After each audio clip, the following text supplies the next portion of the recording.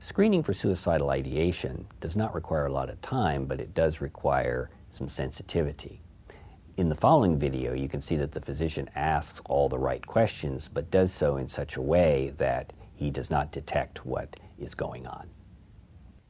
Well, it looks like your health has been pretty good. I see you're a volleyball player. Any problem with pain in your muscles or joints? No, swimming is good for that. Okay, and your allergies, how are they? I get runny eyes now and then, but the playing game helps. Well, you look like something's bothering you. How are you doing emotionally? Any depression? Well, no. No, any suicide thoughts, anything like that?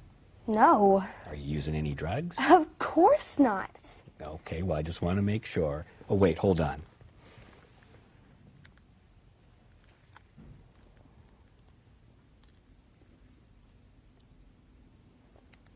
In this second scene, the physician is much more sensitive, but he makes another common error, that is, moving too quickly to reassure the patient.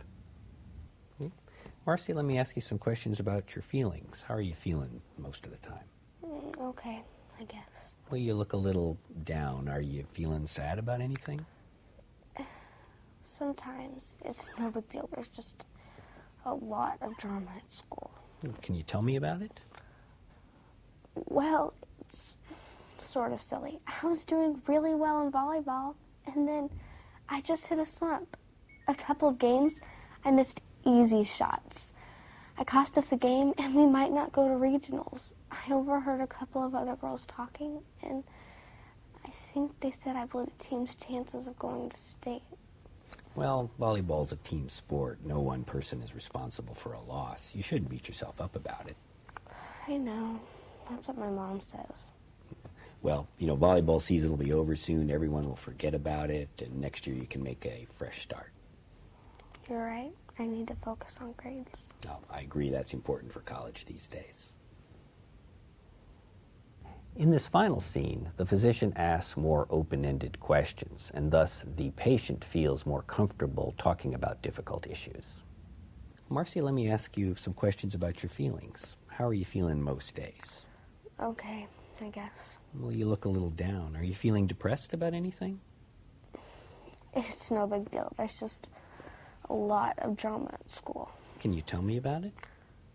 Well, I was doing really well in volleyball, and then I just hit a slump. A couple of games, I missed easy shots. It cost us a game, and we might not go to regionals. I overheard a couple of other girls talking, and I think they said I blew the team's chances of going to state. Do you feel responsible for the team not going on? Yes, I feel like I've wasted everyone's time and let everyone down. I played club volleyball all summer. We traveled to tournaments. My parents spent a fortune. It sounds really disappointing. How often are you feeling that way? Is it once a day or once a week?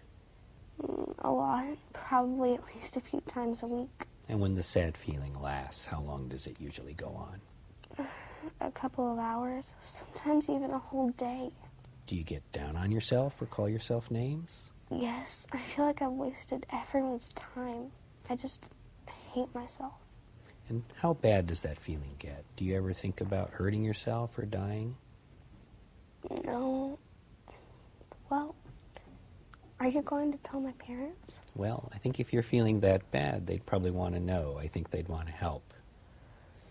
I would never kill myself, but sometimes I think maybe it wouldn't be so bad if I got killed in a car accident or something.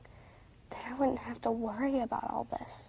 And are you feeling like hurting yourself at all now? No. Well, I'm really glad you shared this with me. What I'd like to do is have your mom come in and we'll tell her together about how you've been feeling. I know things seem really bad right now, but sometimes talking to a therapist can help. My mom's going to think I'm crazy.